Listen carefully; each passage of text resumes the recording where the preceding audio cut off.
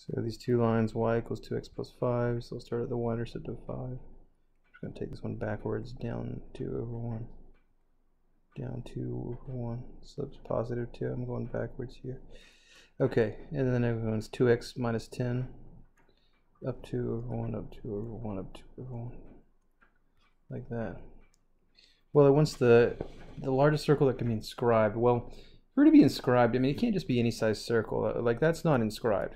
Inscribed means like touching perfectly on the ends, like that. So there's really only one size circle. There's an infinite number of different circles, because you can just slide it up and down between the two lines, but there's really only one size circle you can make. And you're limited by the shortest distance between the two lines.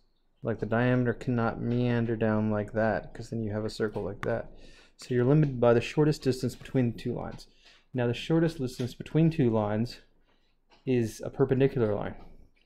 Sorry, that's my dog drinking water in the background if you can hear it. So a perpendicular line between these two, so slope would be -1/2. So I'm going to start at the y-intercept of 5, go down 1 over 2, down 1 over 2, down 1 over 2. That's the diameter of this circle, okay? So what is that length? Well, let me draw a right triangle, do Pythagorean.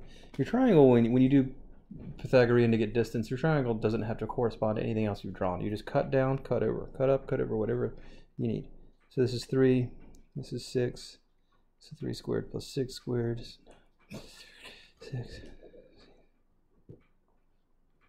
So that's 45 equals c squared, so c equals root 45. So that's the diameter of the circle. So the radius is that divided by 2.